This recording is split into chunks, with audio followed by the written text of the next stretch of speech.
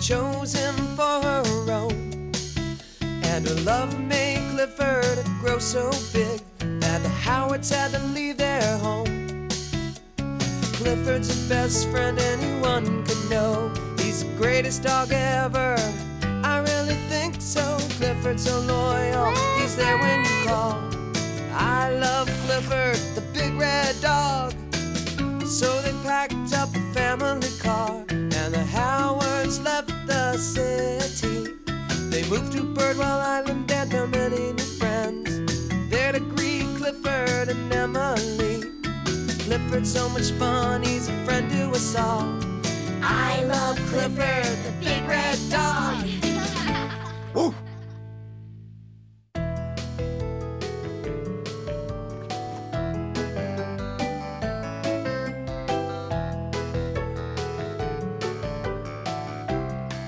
Clifford grows up.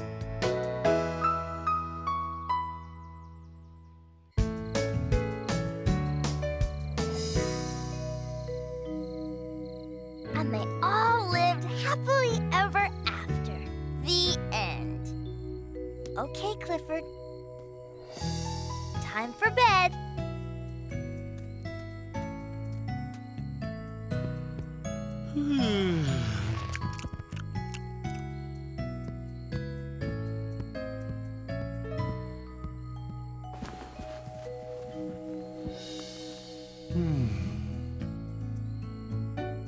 Oh, you sure do like this big old doghouse, don't you?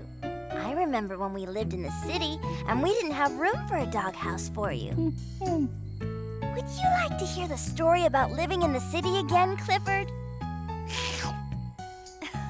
Okay, I think we have time for one more story.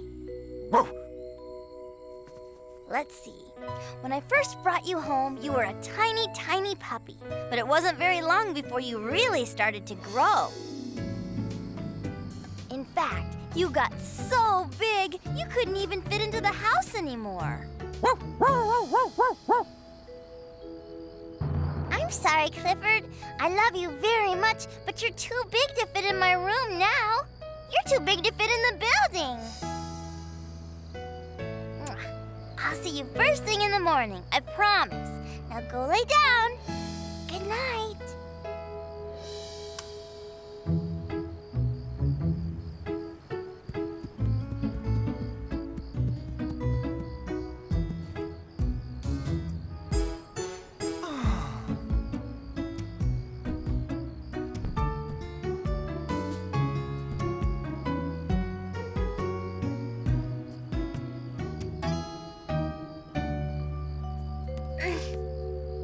I'm sorry, Clifford.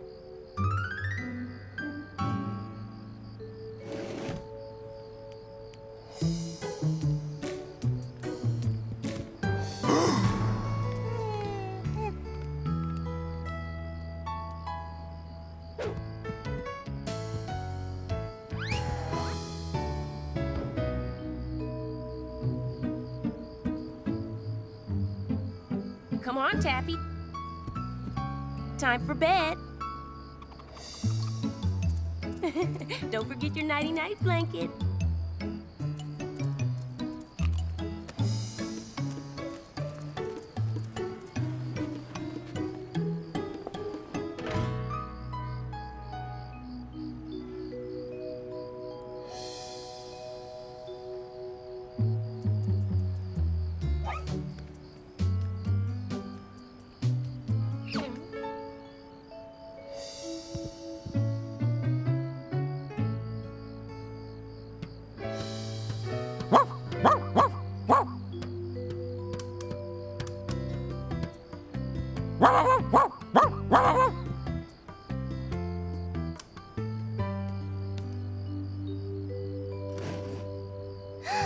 Clifford, what's wrong? Is Clifford okay, Emily Elizabeth? What's happening? Is it Clifford? Is he all right? I think Clifford's having a hard time sleeping tonight. Maybe like a blanket to curl up with, like my little Taffy has. Our Brutus can't sleep a wink without his favorite bear. And Frankie down there really loves his little basket. Maybe Clifford would like something like that, too. Don't worry, Emily Elizabeth. We'll find something to make Clifford more comfortable. We'll make sure he's nice and cozy by bedtime tomorrow night.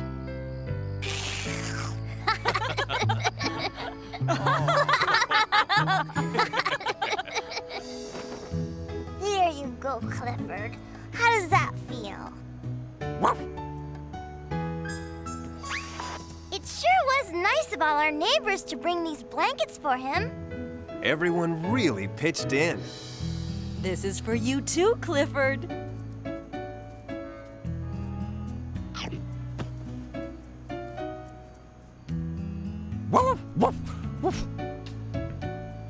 Oh, I'm glad you like it. He looks really happy now. Come on, it's time for us to go to bed, too.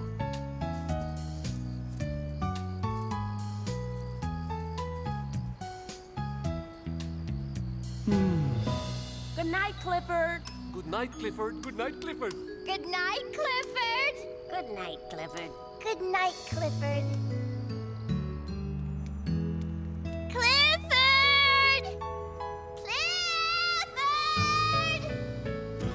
Clifford! Come on, boy. Time for a walk.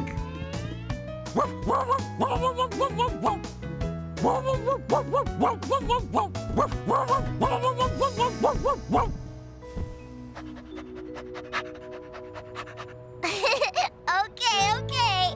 Let's get this leash on you, and off we'll go.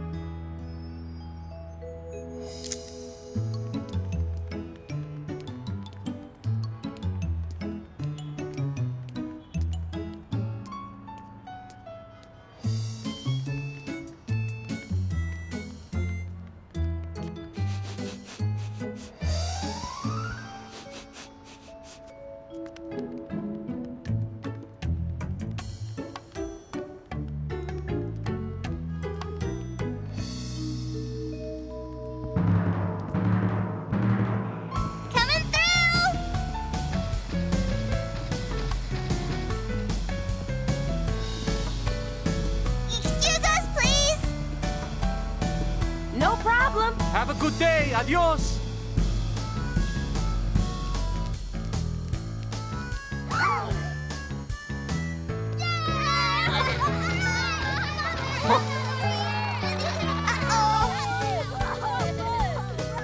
Hey, check that out. Whoa. Big dog. All right.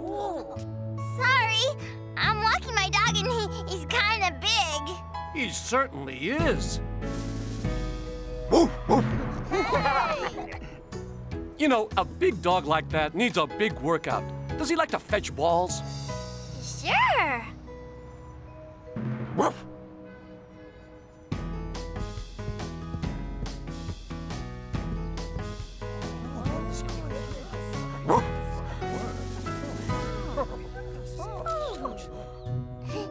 I guess they've never seen a big red dog before, Clifford. Okay, kids, batter up.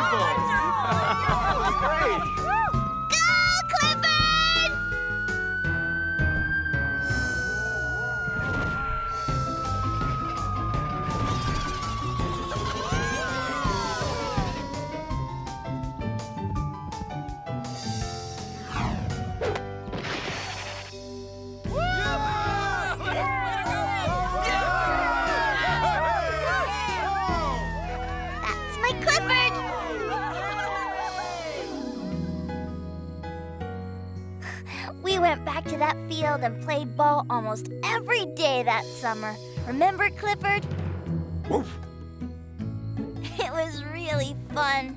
But all that growing and exercise were really giving you a big appetite. We went to the grocery store almost every day.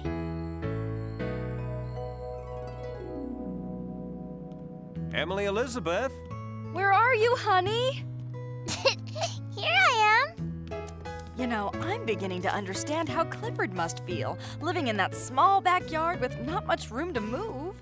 I've been thinking that too. As hard as we try to make Clifford comfortable here, there's just too much of him and not enough space. Maybe Clifford could live in the baseball park. Then he'd have lots of room, and we could build him a great big doghouse. Actually, we had something else in mind. All the room you need to be happy.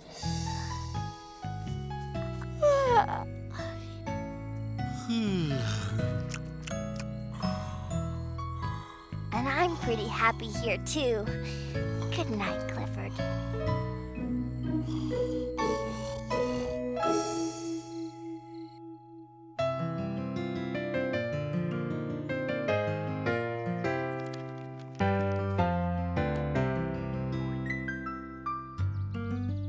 Clifford!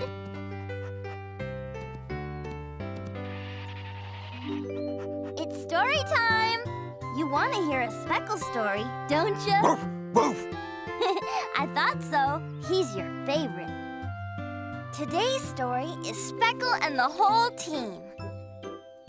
Speckle and his friends were going to play one of their favorite games, volleyball.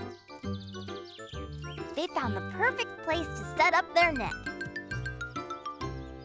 And then it was time to choose teams. But with Speckle, Reba, and Darnell on one side, and Ravi and Luna on the other, the teams didn't seem fair. So they decided to try again. And again. But no matter how many different combinations they tried, the teams were always uneven.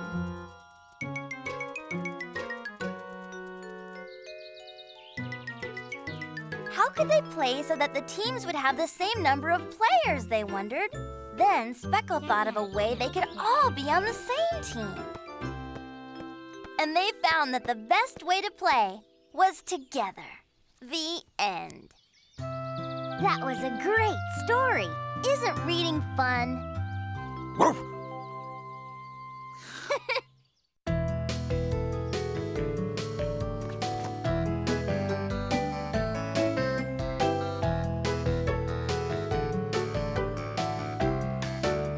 Jetta's sweater.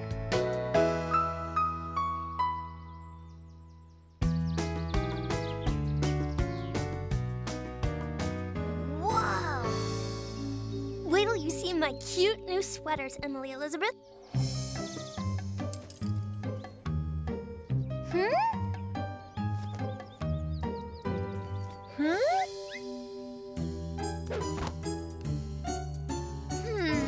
More texture.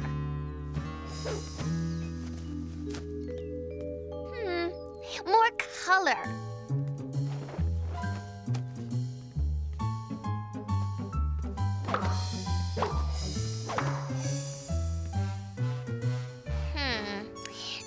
No, too busy. Oh well. I can't decide which one looks best on me. The blue one or the green one? What do you think? I don't know. I kind of like this pink one. You like that? Uh-huh. It's really cute. Where'd you get it? I don't remember. It's not really my style. Try it on if you want to. Okay, thanks.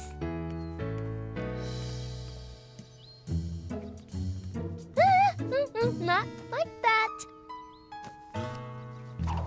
Like this. Oh, it's so cute. Woof. Thanks. Maybe I could borrow it sometime. You can have it if you want. Really? Are you sure? Sure. I'd probably never wear it anyway. Wow, thanks, Jetta. Woof.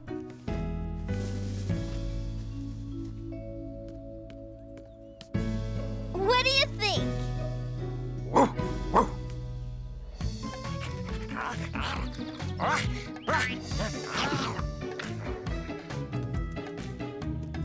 Good boy, Mac. Aw, you're the best catcher in town.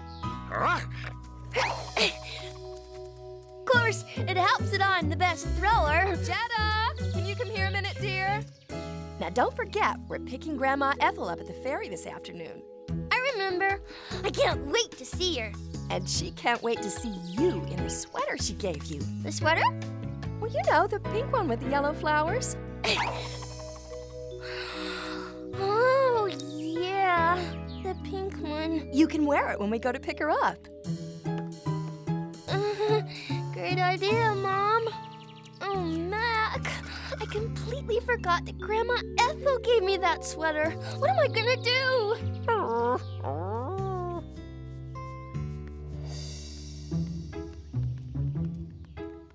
I'm just gonna have to get my sweater back from Emily Elizabeth, Mac. I mean, I know how much she loves it.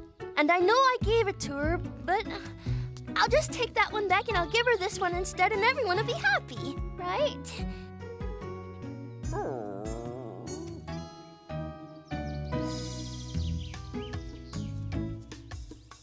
Come on, Clifford. Give me a nice big smile.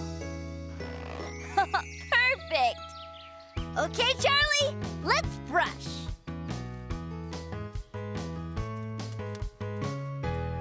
That's not so bad now, is it, Clifford? Hi, everyone. Hi, Jetta. Whoa, whoa. Clifford! Sorry about that, Jetta. Oh, that's okay. I see you're wearing the pink sweater, Emily Elizabeth. Of course, it's my new favorite. Thank you so much for giving it to me. It was really nice of you to give it to her, Jetta. Oh, thanks. But, you know, now that I look at it, I think it's really the wrong color for you. You look much better in blue. Hey, why don't you take this one instead? Oh, no thanks. This one is perfect.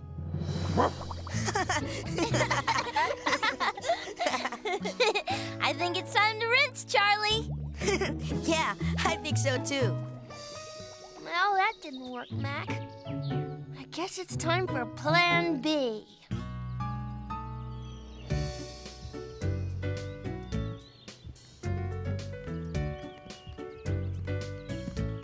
Thanks for offering to get us ice cream, Jetta.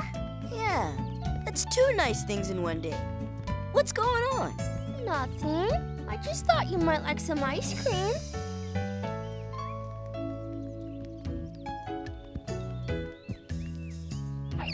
I want chocolate. Me too. 2 chocolate cones, please.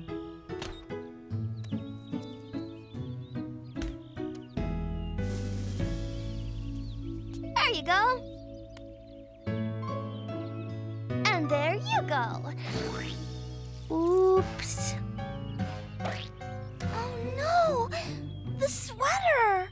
Oh, I'm so sorry. It's all my fault. Let me take it home and clean it for you. You sure are being nice today, Jetta. Well, it really should be cleaned right away, or that stain'll never come out. I'll take care of it. Huh?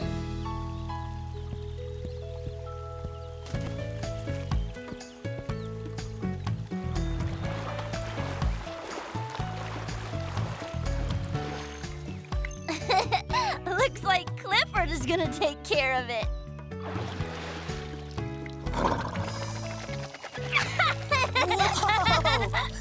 Thank you, Clifford. The stain is all gone. Sure, the sweater is clean, but we are all wet. Not for long. Not with Clifford, the big red blow dryer. Right. Good old Clifford. Wow! Take it easy, boy.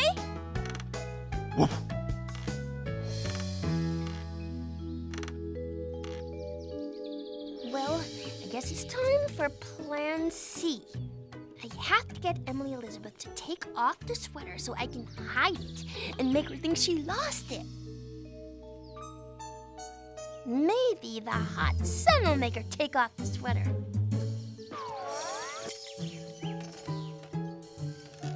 Hey guys, let's swing! Whee! I just love swinging. But it's really hot out here, don't you think? I'm gonna take off my sweater.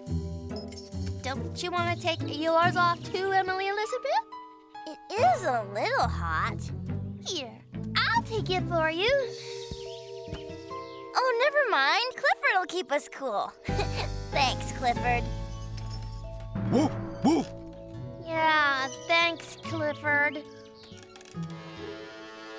Oh no, the fairy is here. I guess I'm gonna have to go meet Grandma Ethel now. Your grandmother's coming in on the ferry? Uh-huh, I better go. I'll go with you. No! I mean, you don't want to meet my grandma. Hey, I'll come too. Come on, Clifford. I don't think... I mean, you don't really... You guys don't... Oh, what's the difference?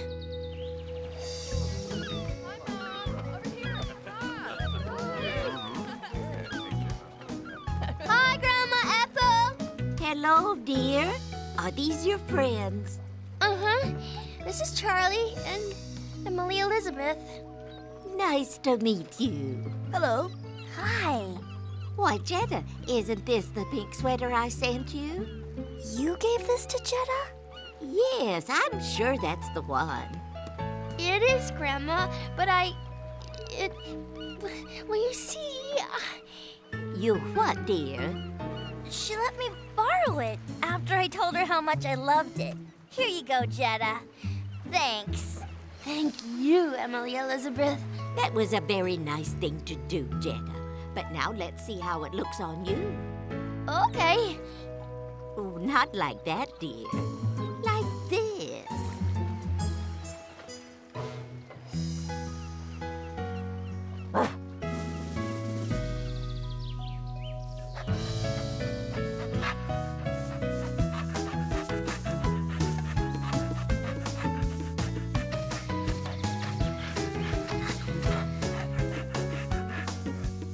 Thanks again, Emily Elizabeth. I really made a big mistake giving away that sweater, but I completely forgot that my Grandma Ethel gave it to me. It's okay, but you should have just asked for it back instead of trying to trick me. I know I should have. It would have made things a lot easier, that's for sure. Listen, Emily Elizabeth, I really want to make it up to you. What can I do? Well, why don't you buy me another chocolate ice cream cone? Okay, but are you sure you want chocolate? Chocolate really isn't your color, you know.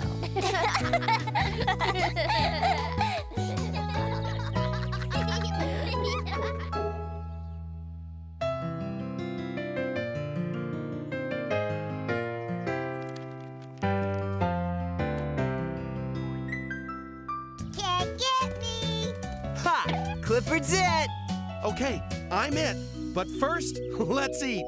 Clifford and I both love playing with our friends. It's fun to be together, especially when you share. Having a picnic today was a great idea, Clifford. Yeah, I brought a whole bag of my favorite dog treats. They're so good. Who wants to try one? I do. You bet! Me too! Mine are delicious too. Here! Great. Looks good. Yum. You guys have to taste mine. Thanks! Mine are pretty doggone good too. Aren't you gonna share, Mac? Oh, yeah, sorry. Try one of mine, guys. Thanks. Okay. You're right, Mac. Yum. It's nice when you share with your friends. That's why Clifford's big idea for today wearing?